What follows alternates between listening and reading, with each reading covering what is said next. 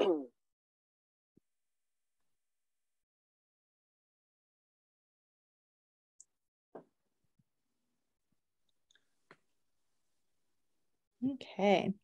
Looks like we have about 14 people logged on. It's just 4. Maybe we'll slowly get started with introductions.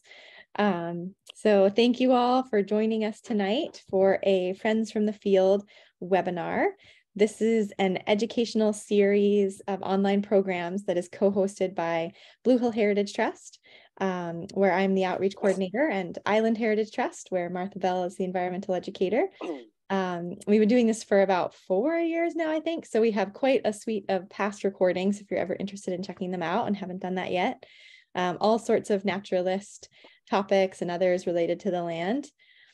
And today we're super excited to introduce Kelsey Sullivan and his presentation on the ecology of ruffed grouse. So I'll just read to you his bio. Hopefully you got a chance to look at our description, but I'll read it to you again. He is a wildlife biologist working with Maine Fish and Wildlife for 15 years, charged with monitoring waterfowl, wild turkey, American woodcock, and ruffed grouse populations. Prior to this, he worked as a wildlife biologist in Alaska, studying seabird ecology in the wake of the Exxon Valdez Oil Spill. So thank you, Kelsey, so much for joining us tonight and sharing all of your knowledge and experience about the ruffed grouse. Welcome. Thank you. And sorry, Kelsey, I normally, we haven't done webinars for a couple of weeks, so I'm a little rusty, but normally I pass it up to Martha real quick for a quick tech update and then pass it over to you. Well, we'll let Kelsey do his presentation. And then during that time, if you would like to put any questions into the chat feature, feel free to type that in. And Lander and I will go through those and present those to Kelsey at the end. Or if you'd like to ask your question in person, we do have the raise your hand feature, so you can do it in your own voice. Thanks, Martha. All right, Kelsey, it's all yours. Great, thanks. Yeah, and I'm always open if it works technologically. If folks have something that comes up while I'm talking, I'm happy to, you know, if we can navigate that, however it plays out is fine with me. But yeah, thank you for the invite and the opportunity to talk about one of the species that I work with. So my charge as a wildlife biologist, I am a species specialist. There's several of us out of the Bangor office that are in the research and assessment section. And my species that I am charged with monitoring and conducting research on are game birds. So game birds that are harvested. We have a few other bird group members that focus on other species, but I gave some examples here. So waterfowl, wild turkey, there's no woodcock picture. And there's, of course, a grouse picture coming, but I'm fortunate to work on a suite of species. The white-winged scoter is the top, the black duck with the white patch.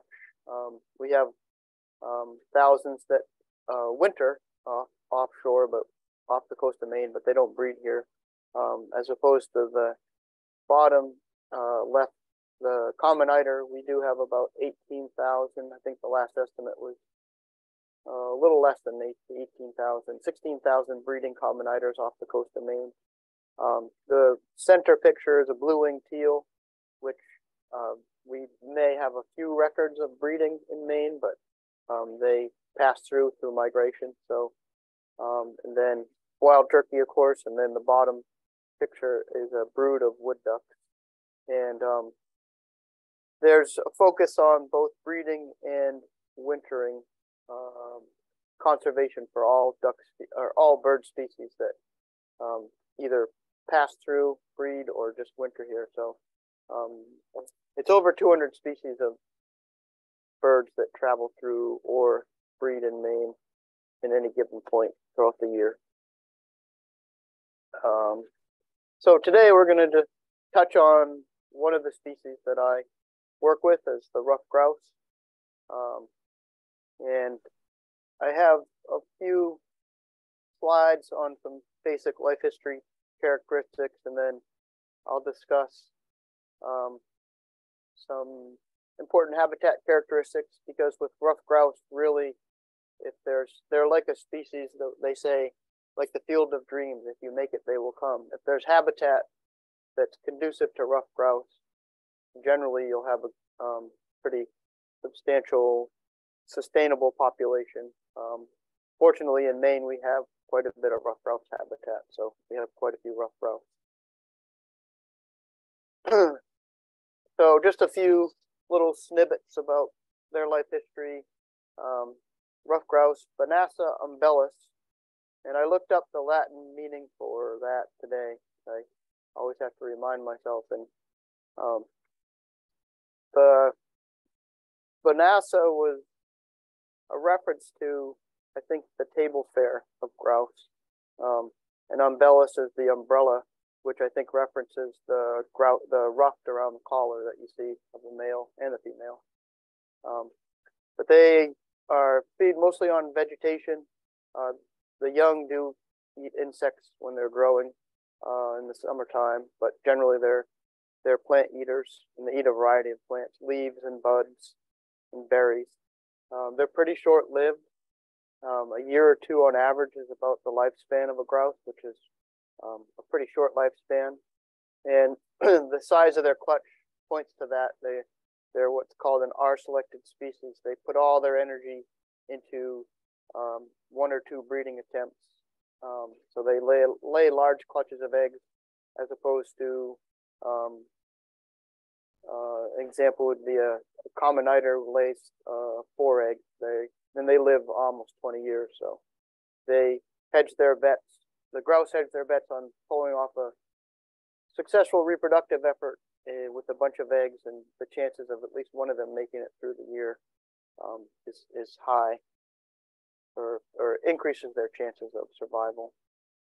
They occupy habitats that are mixed, and the key is the younger aspect of these hardwood and softwood forests with some openings, and they need a combination of which I'll get into a little more detail about the habitat requirements or needs.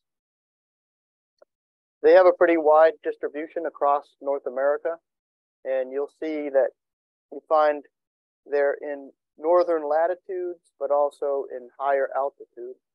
And so they've adapted to those conditions pretty well, and you don't find them much further south than the mid-continent. And one of the things that they've adapted to pretty well are snow conditions, and you can imagine northern latitudes have much higher snow loads or snow depths, and higher altitudes do too, generally. So there's 2 key adaptations that I wanted to point out, which I think are really, or one of them is pretty unique to grouse, and that's what they call these fleshy pectinations on their toes. And you can see I've got some arrows pointing to the edges of their toes. They have these like flanges that, you think of, that increases the surface area beyond just one toe bone. So you can multiply your surface area connection, exponentially with the more pectinations they have on these toes. And basically that acts as snowshoes, so they can travel across deep snow and, help navigate and avert predators and utilize the habitat they're in when there's challenges of deep snow. Another cool thing that they do is what's called snow roosting, and many folks may have walked in the woods and all of a sudden a bird pops out of the snow, and that's would be a grouse that's hiding there, taking refuge from the cold at night, or taking a break from being exposed to predators potentially taking them. And so that's another good adaptation to the snow depths that they experience. So now I'm going to kind of get into the habitat features that are key to grouse survival and reproduction throughout the year. And I'll try to explain this, and I'll use my cursor if I can. Yeah, there we go. Can you see my cursor moving, Martha? Yes, I can. Okay, great.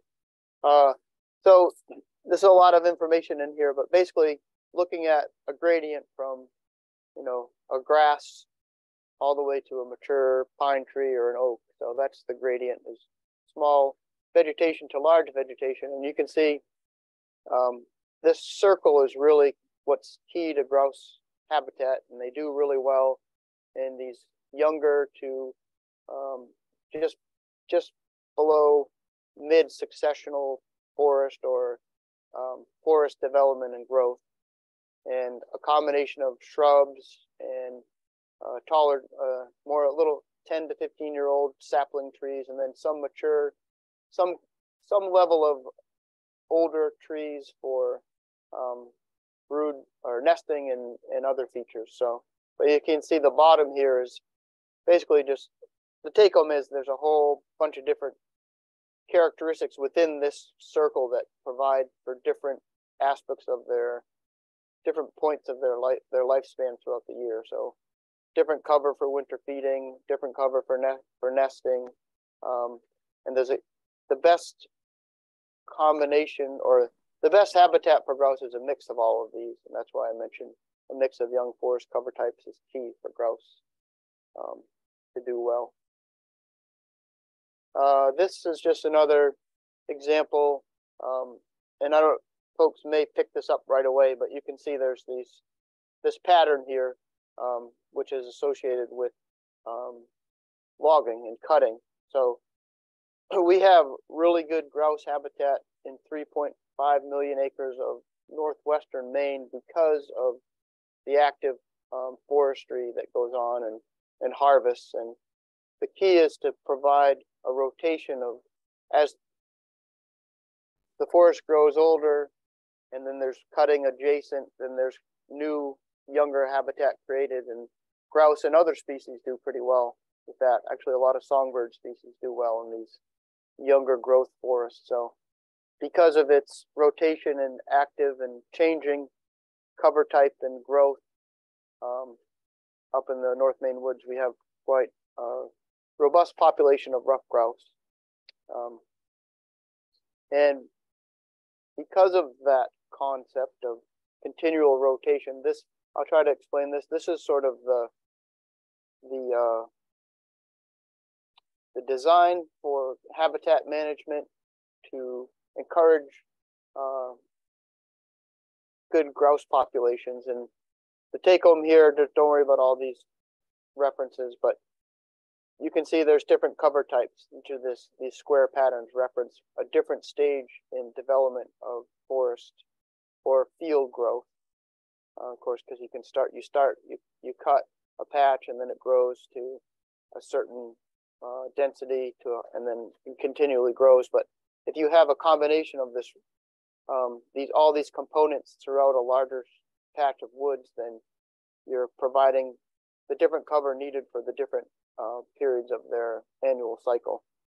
And so this is a good example of a active patch of wildlife management area that our department maintains and owns down in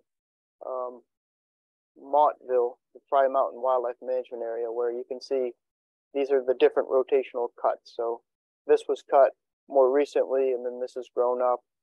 And then you can see, if you look hard enough, there's different stages of growth. So you can just imagine transfer these are predicted nesting sites for reproducing grouse. So you can just kind of transfer that and expect probably, maybe 6 or 7 nesting grouse within that patch. So the key is for the habitat to be changing and have different components all at the same time. So that transitions into the other aspect of my position, is to try to answer questions through research. And there hasn't really been a lot of grouse research in contemporary times. I think there was some studies back in the 70s. So we were interested in seeing, getting basic information about grouse in terms of survival, nesting, habitat use, and reproduction. And because of their value as a game species and interest in harvest, we also wanted to check in after decades and see what level of harvest that grouse were experiencing, to make sure that what we find was what's considered sustainable. And I'll go a little more detail into the slide because I don't want to assume everyone knows what we're doing here. But this is a telemetry study. So basically, this is a collar that emits an FM signal that you can pick up with a receiver. There's a handheld receiver and an antenna. So you can actually put a collar with a transmitter on an individual grouse and then track that grouse throughout the year, fall, winter, spring, summer, putting on males and females. So with the females, you can track them and determine if they're nesting and if they're successful. And then you can observe broods that have collared grouse with broods by following them and tracking them. So it's a pretty useful piece of technology that's used on a lot of different species, from moose all the way to, I want to say butterflies, but don't quote me on that. I know there's some tags, but the concept is to mark individuals, to follow them throughout their life cycle, to see how they do successfully breeding, and then other pressures and that affect their survival, like harvest, for harvested species. So we did this in Montville at the Pry Mountain Management Area, and then also east of Old Town in the Stud Mill Road. And I don't know if folks are familiar with that, but that's basically similar to the North Maine Woods. It's a active patch of woods, thousands and thousands of acres of industrial harvest and forestry. The one thing that we determined or followed and observed was the different cover types. So referencing back to what I was talking about and having a mix of different cover types for nesting, we actually found that not all grouse selected these sort of more mature stands. I think about a third of the ones we marked did, but you can see that this grouse was behind one of these trees and nesting at the base of the trunk of the tree. So she utilized that as part of her cover for nesting. And then I don't think I have a slide right away, but using a very different habitat for when she has a brood, or when she has her young, when she's raising her young. It's very different from where she nested. One thing that we were able to look at and determine was the egg laying and hatch dates during the telemetry study. And I have the numbers with April 28th / June 4th. That's the initial attempt or initial initiating of nest first. And some birds actually would lose or abandon depending on what conditions they were faced with, or if the predator found them, and then re-nest. So there was these two waves of nesting. Initially, April 28th was the initiation date, and then June 4th was the hatch date. May 24th, initiation on the second wave, and July 1st for the hatch date. And we found that, which was not surprising, but females were subjected to mortality at a high rate when they were with brood. So it's very costly to raise young. 27% of females that we tagged or marked with transmitters were killed by predators while they had their broods. And you can see the blue line here is birds with no brood, so quite a difference. So it's very costly to try to reproduce and raise young for grouse. This is a sort of a pie chart that is been used in many different studies, or over the course of several different studies in several different areas, sort of the general trends for mortality of marked grouse. And you can see that 67% of the mortality has been attributed to, in general, across these studies, from avian predators, 16% from mammalian predators, and hunting contributed to about 15% of the studies in general. And that 15% was through assessment and evaluation and monitoring down the line following hunting pressure or harvest of that level was what's considered within the realm of sustainable. There's a concept that there's hunting either is compensatory or additive, and the concept is if you're at a compensatory level, it's a low enough level of hunting that the mortality associated with it is birds that likely would have perished from other causes. If you get to a point where would be considered additive, where there's too much harvest pressure that you're harvesting beyond what is normally expected to die in the course of the year. So that number would be not sustainable. But this 15% is the accepted grouse management kind of target of harvest that we were looking for. So that was our baseline to go by. And this is a chart of the harvest of the radio tagged birds from our study. So this is 2014 to 2016. On average, across those years, we had about a 16% harvest, so we're pretty close to that 15% mark. So we feel comfortable that our harvest is considered compensatory and sustainable at that level. And you can see, of course, October, the hunting season runs from October through December, and most of the harvest of grouse is in October, during the early part of the hunting season.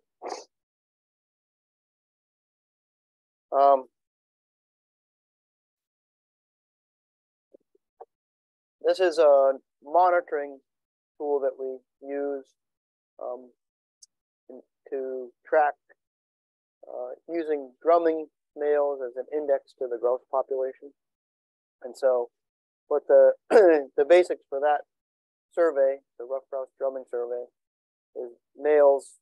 I'm sure many people have heard grouse drumming in the spring, but if you run a 7 mile, well, our transects are 7 miles. We stop every half mile, listen for 5 minutes, and count the number of grouse that are drumming. And so that can serve as a index to how the population is doing when you look at your route over time. And we have 5 different routes that we run to compare between south central, western, northern, central, and then eastern Maine. And over time, you can start to develop an understanding of population trends. And this is what the data looks like after. So what this is a chart of the surveys from 2015 to 2019 in those 5 different areas. The 2 asterisks indicate that in 2019, we don't have data from the Moosehorn or Stud Mill.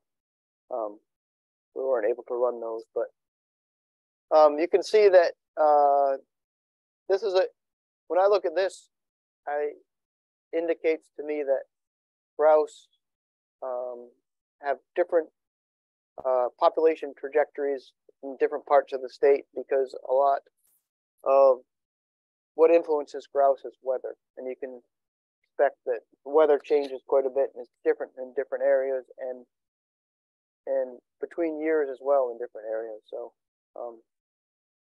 but in general, you see that there's good years and bad years, and this is a pretty good example of the habitat kind of really allowing for robust populations when conditions allow, namely weather during the breeding season. Fry Mountain is the managed area that I showed you pictures of, the grouse blocks that we were cut to manage for and encourage grouse habitat. And then the Stud Mill Road is that industrial forest active cutting changing and rotational habitat. So those are good metrics that indicate where habitat is high quality. You get these periods of abundance. Excuse me. That's pretty much wrapped up my presentation. And then I wanted to share with you, hopefully this video plays, but this is a video, Bangor Daily News came out with us back in when we were doing the study. And I thought it would be a good snippet into what it was like to be in the field and some of the grouse behavior that we saw. And I just want to make sure that I note that this study was both with our department, Maine Fish and Wildlife, and University of Maine out of Orono. Pretty successful cooperation of research over 3 years that we were both very active in. And hopefully this plays.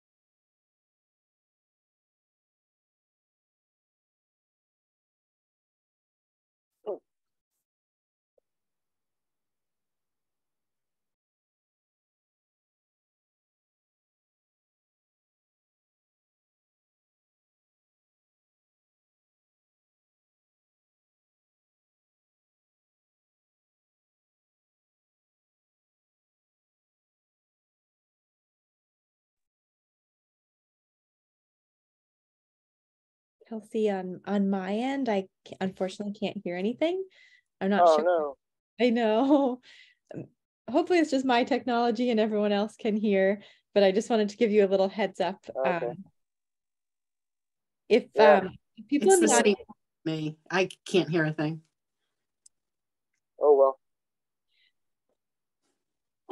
we can see some of the video footage though, I think. Yeah, is the video coming through okay? It's gotten much clearer on my screen at this point. Okay. Well, I'll let it run. Okay.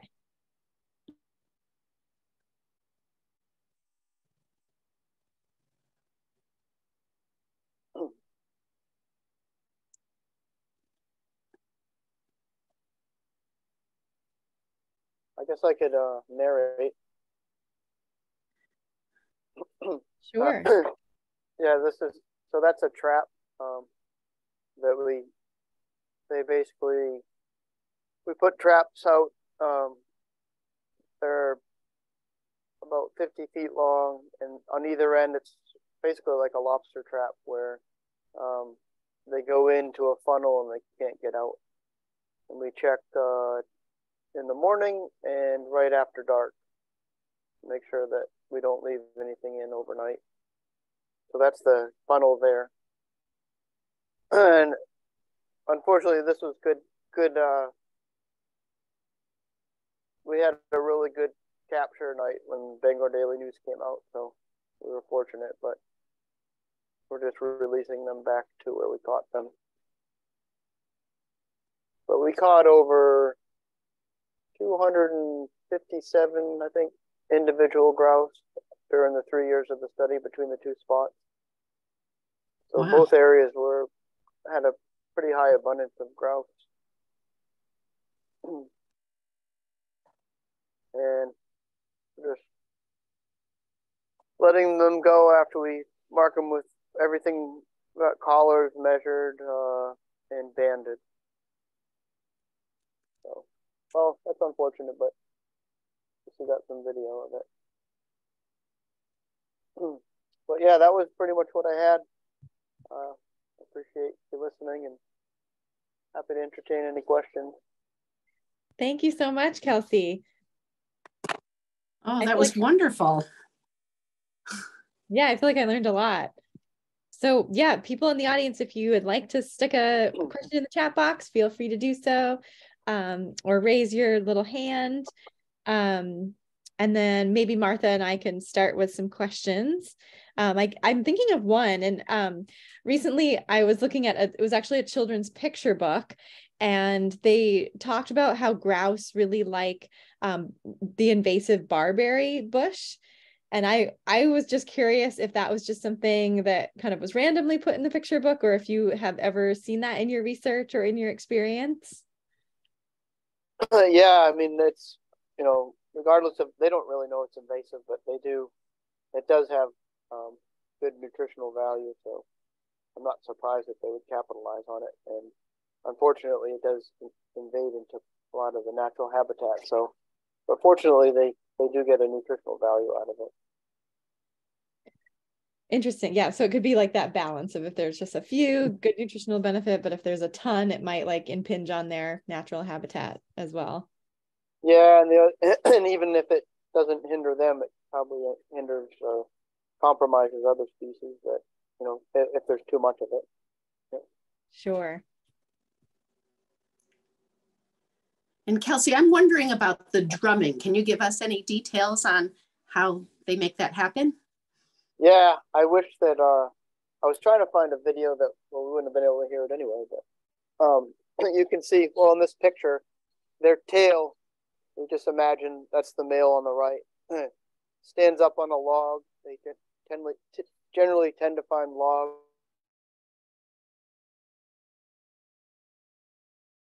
up and that they can cast a noise, but they use their tail and they brace themselves, and then they use their wings, basically pumping their wings into their chest is how they make the noise.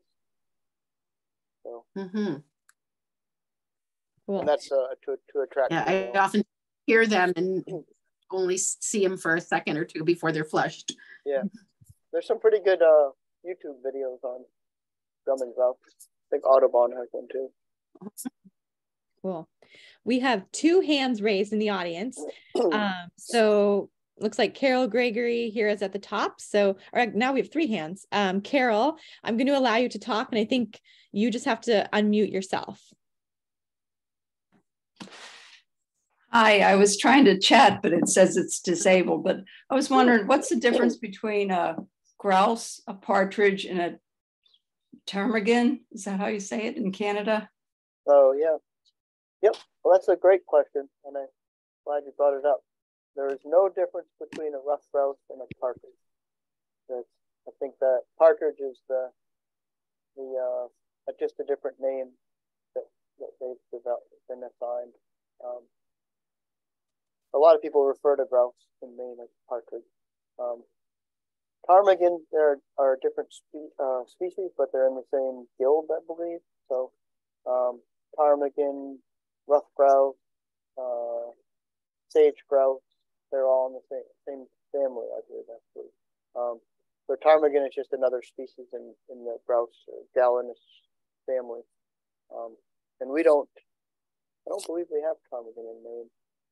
We used to, but you find those also in sort of the northern latitudes and higher altitudes. Thank you. Thanks, Carol.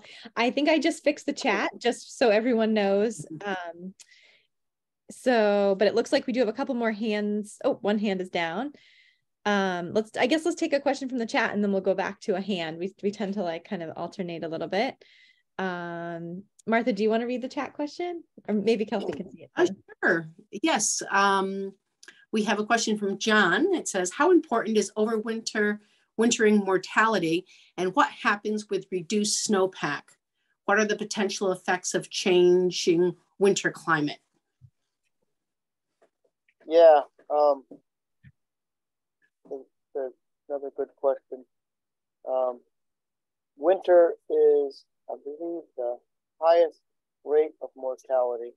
So it is a critical time, other than females reproducing. So it's a pretty critical time.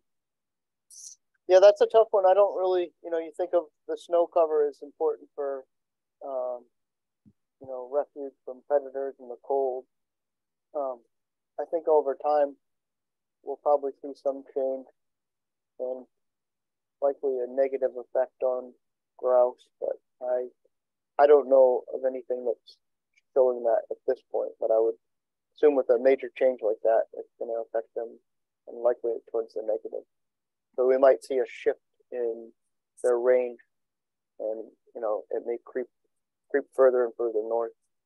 Mm-hmm. Mm-hmm. Yeah. And I don't know if that's what we're seeing.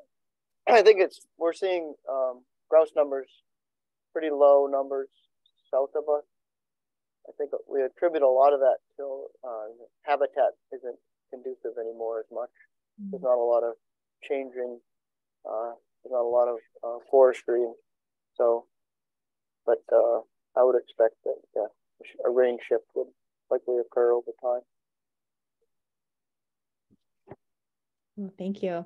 Looks like Catherine Hart has a hand up, so I will allow to talk. And then if you would like to unmute yourself, and then it looks like we have more questions in the chat as well.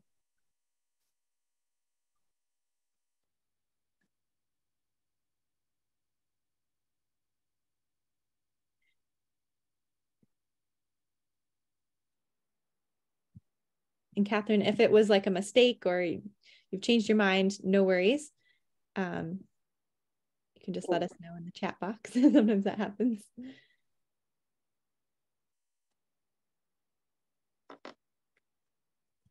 While we're waiting for her, there is a question about what book is on the screen. I think they're looking for the image there. That's so beautiful. The title of it is The Happy Family. Yeah, I can't actually read it. Sorry. Yeah. And then there's another question, someone who arrived late, but said that they know sometimes that ruffed grouse kind of follow humans around. One spent a lot of time while visiting my sister-in-law when she was outside doing some yard work. Have you had experiences like that? Yeah, we get a call like that. It seems like every year or two. It's really interesting. People call, or I can think of a few stories. There was a guy that he'd go out and cut in his woodlot, and a grouse would follow him. Eventually, would ride on the back of his ATV, and then sit on logs while he cut them. So, and then I've heard another story where a grouse would come up to somebody's porch and rap on the door. So, you know, the thought is that they're young males that are teed up with a lot of chutzpah, I guess you call it, and they kind of lock into people, I think, and they're either territorial or they are affectionate because of their hormones are way kicked in, and I know people will have that throughout the year too, but I think it's a lot to do with their hormones. That's fascinating. I think another question in the chat box was kind of touching on that as well, talking about how they're in Scudic Acadia, the ruffed grouse seem almost tame and not afraid of people as they walk by. I'm just wondering if this is normal grouse behavior. Yeah, are those, do they say spruce grouse or ruffed grouse? I think they said ruffed grouse, but then it's the occasional spruce grouse. Yeah, gotcha. Yeah, I don't know, for whatever reason, spruce grouse tend not to be afraid of people. Sometimes they're referred to as the fool bird, but I think they're just accustomed, like anything. I don't believe you can hunt down there. They're probably not threatened, and I think birds pick up on danger. I know that with turkeys. You could have turkeys walk right up to you, and then in some places you won't even know they're there. They'll be gone because I think there's different pressures in different places.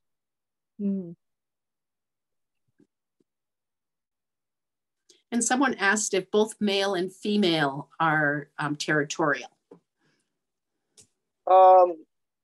Females, not so much. They would be protective of their young and their nest site, but the males are the more aggressive territorial of the two.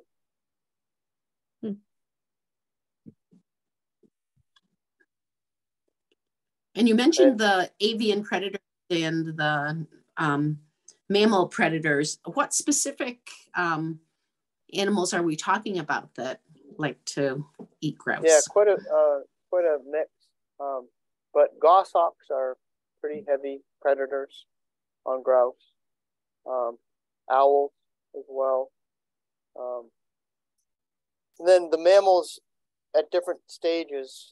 There's egg robbers like skunks and raccoons, and then there's bobcats, coyotes that potentially might sneak up on a nesting hen.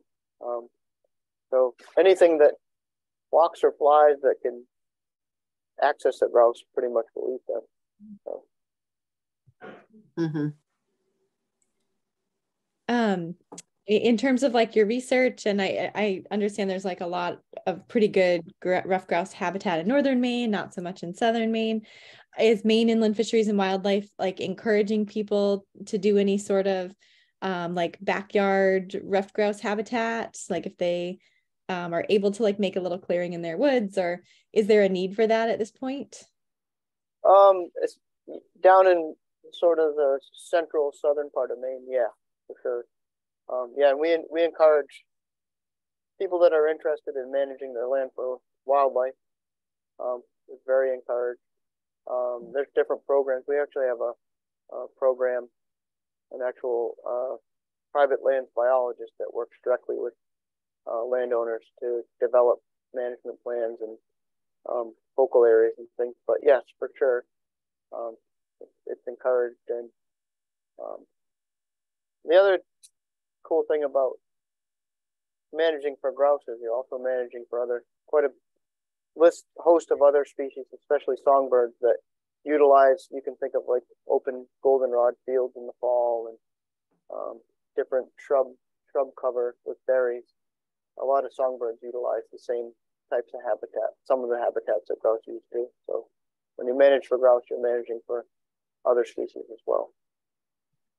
Awesome. It looks like we have another question in the chat box. Kelsey, you can probably see this, but I'll read it out loud. Last summer while walking, we had a grouse come up from the ditch, wailing and pretending to be wounded, but we realized it was trying to distract from their root in the underbrush. Oh, cool. I guess it was more of like a yeah. Question.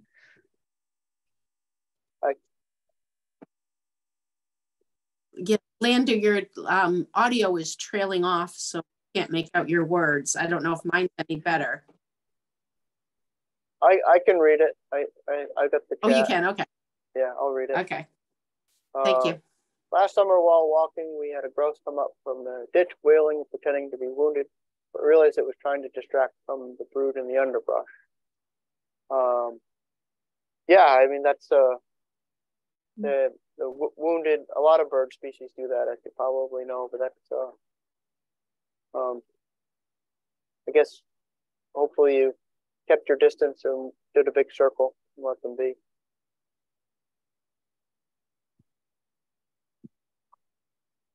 They're fascinating animals. Yeah. Can you guys hear me again? Well, that might be it for questions. And I think oh yeah, you're back. Okay, I think there's a bit of a lag, unfortunately.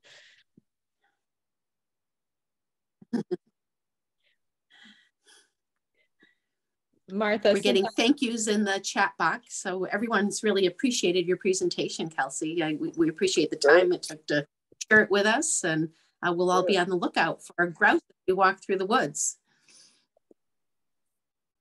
Well, thanks for having me. I appreciate it. All right. Well, thank you so much, and we look forward to having more webinars, and hope our audience can join us in the future. Thank you. All right. Great. Have a good evening. Thank you. Bye. I don't know if people can hear me, but if you can, the recording will be available.